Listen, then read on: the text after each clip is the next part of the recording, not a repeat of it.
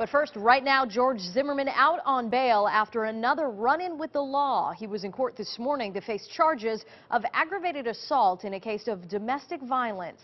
Good evening, I'm Kara Moore. Zimmerman, who became a national figure when he was charged, then acquitted in the shooting death of Trayvon Martin, was arrested last night at his home in Lake Mary. WESH 2's Matt Grant is live outside that home where the assault allegedly took place earlier this week. Matt.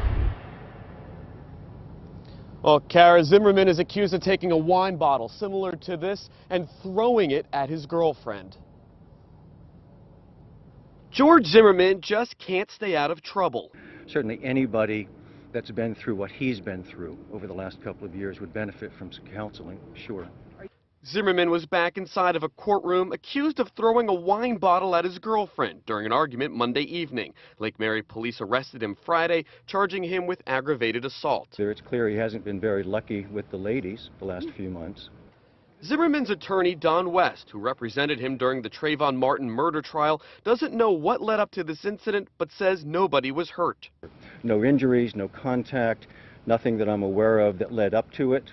It's one of those things that somehow has brought us here. In court, Zimmerman was handcuffed but calm, at one point even laughing and joking with a deputy as he signed paperwork. A judge ordering him not to have any contact with his alleged victim or travel to Volusia County where she lives. He also must surrender his guns.